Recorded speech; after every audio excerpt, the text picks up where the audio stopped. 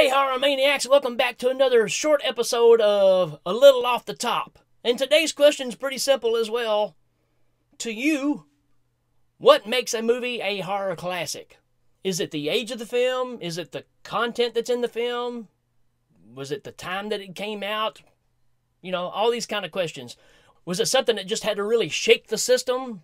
Maybe be a little bit infamous? Or maybe just a little of all of it? To me, I think it still comes down to storytelling, originality, doing something that hasn't been done before. We kind of get in the trap of trying to better things all the time when a lot of times it should just be left alone.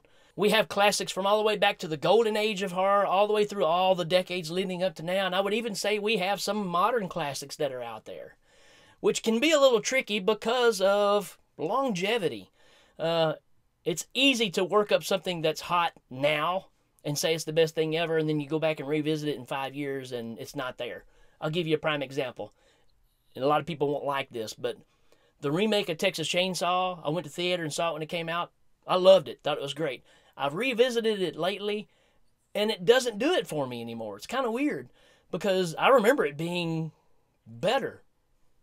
So, that's just an example. 20 years from now, will people talk about the original, or will they talk about the remake? In a lot of ways, the remake is better. You got better effects, all that kind of good stuff. But you're missing that impact. You're missing what made that movie want to be remade in the first place. It's weird that when we think about remaking something, we think about those certain parts and elements of the original that make it work, and we skip them totally. That's kind of mind-boggling. With that being said, the new Halloween movie coming out and Suspiria coming out, who knows? Maybe they better the idea. I hope. I mean, we just covered The Thing. The Thing is a remake, and it's fantastic. I'm going to watch it way more times than I will the actual original movie. And there's some classics that just don't hold up as well either. You kind of go back and revisit them, and you remember them being better than they were. That's just the way this thing works. But then there's still those that really just punch you in the gut. And it's funny how horror just evolves. It's always trying to up the game of where it is. That's fantastic. But you take a movie like Frankenstein. We've made a buttload of Frankenstein movies, but we still can't top that first original one for some reason. Not a single one is even as powerful as the original, not to mention Bride of Frankenstein. So how does the original still hold up? What is it that still makes us want to watch it? Lightning in a bottle? Was it just a capturing? Or lightning in your neck bolt? The images of Karloff as the monster is still just amazing when you look at it. He looks dead. And for some reason, we go over the top with putting these bodies together in more recent versions.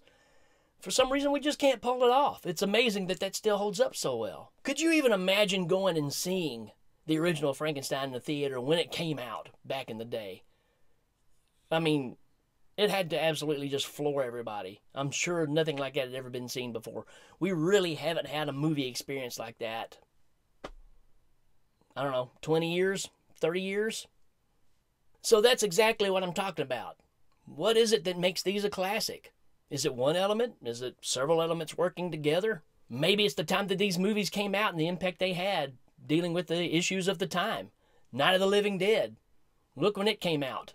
Shot in black and white in a time when everybody was making color.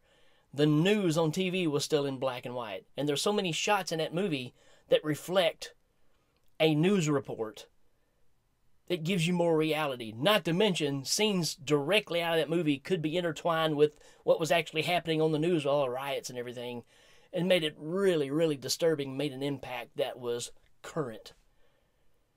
I don't know that we really pick up on that now, but in the state of mind from back then, that was as realistic as anything, because you were actually talking about social commentary without even knowing that's what was being talked about. That's why it was more than just a zombie flick.